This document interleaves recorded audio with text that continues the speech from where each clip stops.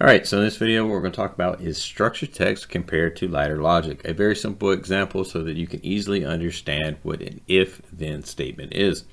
Let's just talk about this real quick. To start out, basically I have a periodic task, I have a main program, I have a main routine, which is I actually have my ladder logic in now, and I have a structured text routine.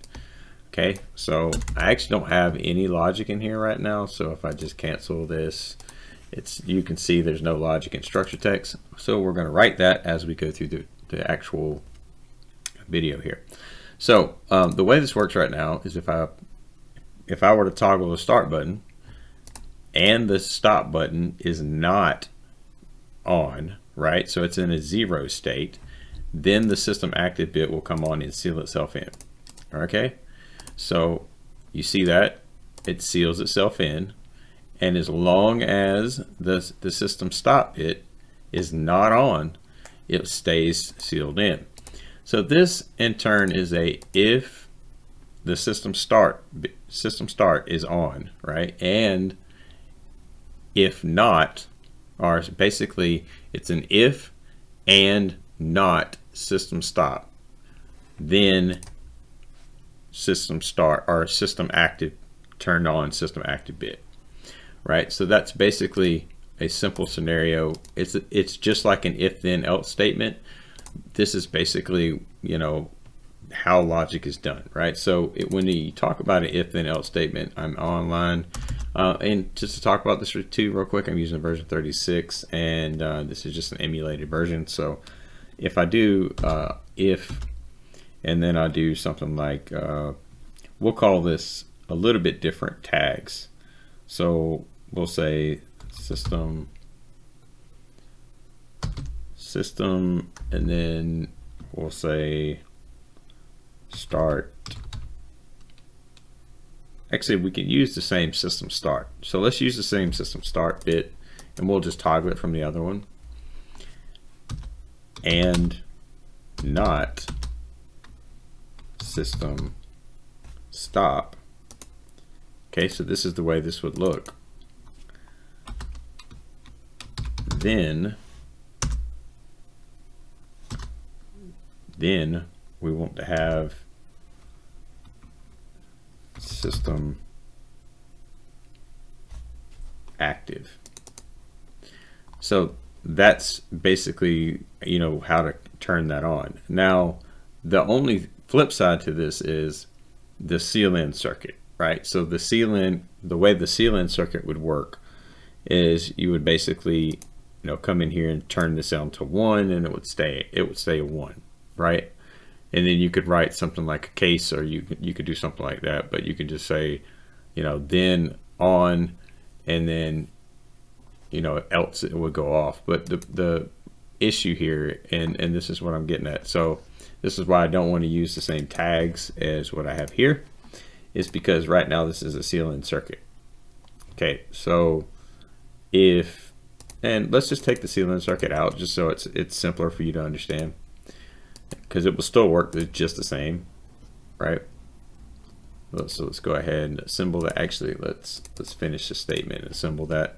And then what we'll do is then we'll say system active,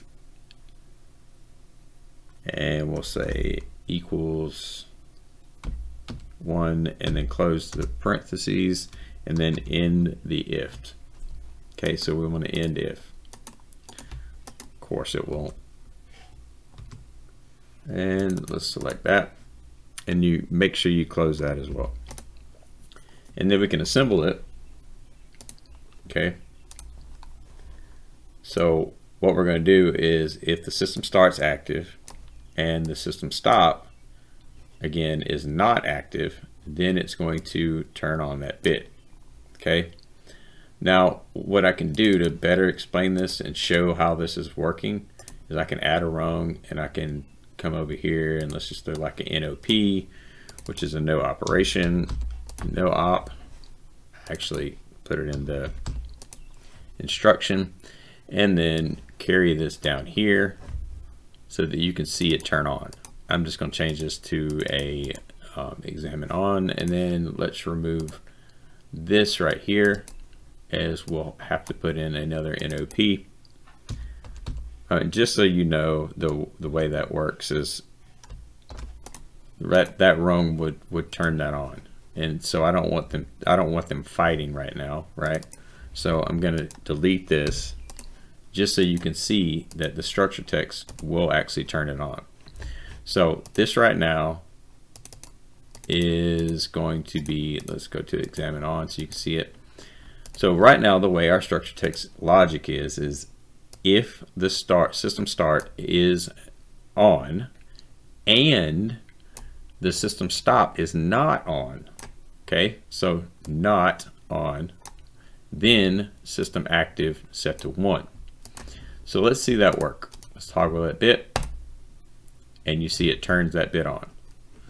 And if I go over here, you can see that that is happening, right? So now if I toggle the stop bit, you can see that that should actually, the way I have it written, it won't. It's writing 1.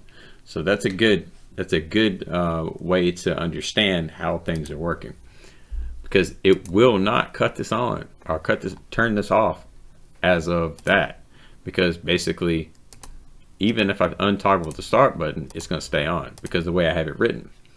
So we can say, in that case, we can go back to our structure text and say, and then we can put like an else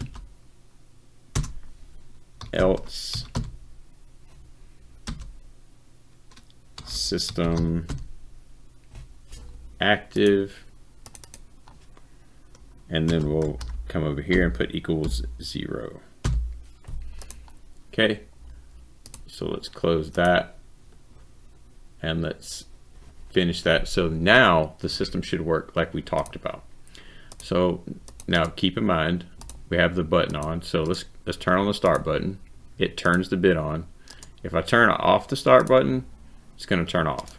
Okay, now if I turn off the stop button, it's going to turn off, because what's happening is right now you can see right now the start button is on and the stop button is on, but the stop button has to be off for us to issue a 1 to the system active. Else what it's going to do is it's going to turn it to 0. So you have to be careful when you're doing structure text versus ladder logic on the way it's done, because again, you do actually hold the bit high if you do not write it to a separate value. And this is part of why I wanted to make this video, is because basically people can understand how an if then else statement works. So you can see if I do that, again, I have NOPs over here. I don't have the functionality of this working, right? Now, the way I can test this again to show you in ladder logic is I can come over here and let's actually turn this off real quick. So let's cut it off, and then what I'm going to do is AFI the ability for the structure text routine to actually control anything. And then I'm going to come in and put this bit over here as an OTE again. Okay, take out the NOP, and then I'm going to show you how that works. So now again, system stop is active or is on. Okay, so if I toggle it, the system active works. But again, I'm not scanning this logic right now. Okay, so from the subroutine, I'm not scanning that logic, so none of this will affect it. Okay, none of this will affect it. Only the ladder logic is controlling it right now. So if I drop the stop, it drops. So if I wanted to do a seal-in circuit like I had before, or if I want to do a seal-in circuit, then let me show you this. Then I could come over here, put that in there, and then come over here and see how that works. That seals it in. It's sealed in until the stop button is pressed. Okay, so now if a stop button is pressed, then it unseals it, right? And then it doesn't seal it back in again until the start button is pressed, or the system starts pressed. So I'm showing you two different ways of how this system works, right? One versus, well, structure text, how that's working, or how that actually should be written to achieve that goal. And then, but again, too, you could change that. If you just wanted to write it high, you could, but you always need the option to write it to a 0 for simple controls, just because of the simple fact of, well, you do need to change states on bits at certain times to control things at a certain rate, or control things the proper way. So what I'm doing is just giving you a small illustration of an if then else type scenario, and also how does that look in ladder logic, right? So if this and not this, then this, right? So the same thing, if this and not this, then this, else this, right? So you see the difference, right? You can see how that works. So hopefully that does kind of close some gaps for you as far as like thinking about like the way logic should be written, or the way logic is interpreted. Logic is logic, right? PLC logic is going to be the same functionality. If you can basically logically think about it, you can logically do it.